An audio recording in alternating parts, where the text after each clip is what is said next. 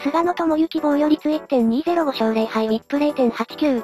規定に1回とワンアウト足りずも、防御率1位、WHIP2位。第2の全盛期。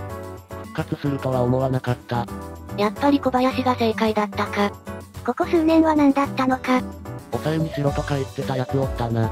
もう衰えてあと数年で引退コースって感じやったのに完全復活しとるやん。もう一度タイトル取れ。全盛期並みの安定感。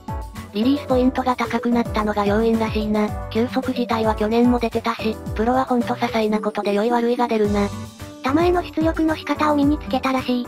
キャッチャーが取ることも困難な驚異の切れ味魔球スライダーも習得。キャッチャーに簡単に捕球されるのも許さない変化球プライド。小林も出番増えてよかったな。ちなみに球が濡れスポなのとスライダーで三振くるくる取るのって関係あるの？濡れスポは前さばきで打たないと飛ばないからキレのあるスライダーやらフォークは空振るよ。NPB 打者のレベル低下しか感じない。だって全盛期の菅野の足元にも及ばないもん。変化球の精度が抜群だよな。フォームめっちゃ変わったよな。この年で進化してるのはさすがやわ。復活してんのすげえ。近年は衰えたみたいなのしか見なかったのに。